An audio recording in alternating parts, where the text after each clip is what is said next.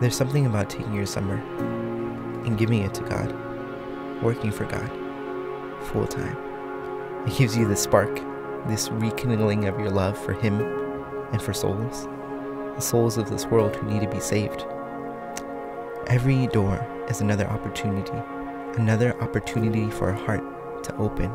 It stops being about that angry person that yells at you for coming late, or the person who shuts the door in your face, and starts becoming about that person that has anger built inside because of a lost family member, or that person that feels lonely and wants to shut everybody out of their life. It's when at every door you can say for certain that whoever is behind that door is worth the effort, that knocking on doors stops being a chore and starts becoming a commission.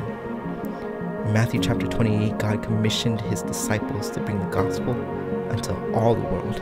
At the core, the command was not to go off far away to some foreign land. The commission was simply to go.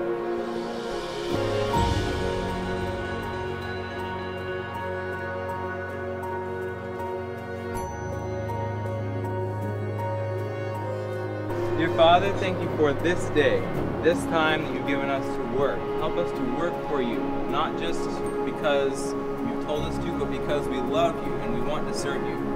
Take care of us and lead us to the people whom we can bless with the books that you have given us. In Jesus' name, amen. Amen.